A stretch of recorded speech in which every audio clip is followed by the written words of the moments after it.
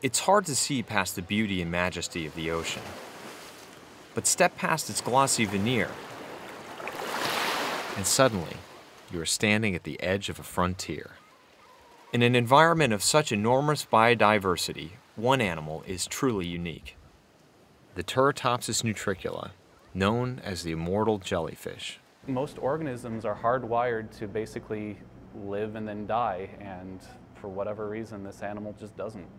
Marine biologist Thomas Reynolds knows jellyfish well. They're fragile and require special food and light.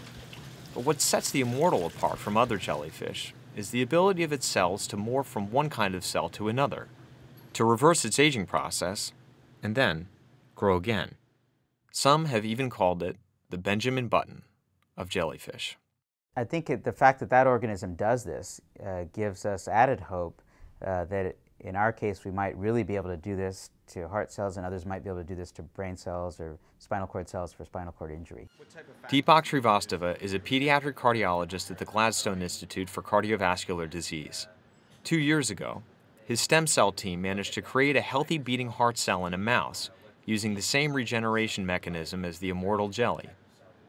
He says these jellyfish provide a natural example for what is called transdifferentiation, a rare biological process in which one kind of cell morphs into another. When somebody has a heart attack and part of their muscle dies, they can't regenerate any of it. By redeploying nature's own toolkit into those cells, we've been able to convert them into brand new muscle. Watch how a jellyfish propels itself through the water, and you might begin to see the medical implications. Researchers have likened its undulations to the rhythmic beating of a heart muscle, a potential beacon for scientists as they explore the new frontiers of regenerative medicine. For CNS News, this is Charles Berkowitz.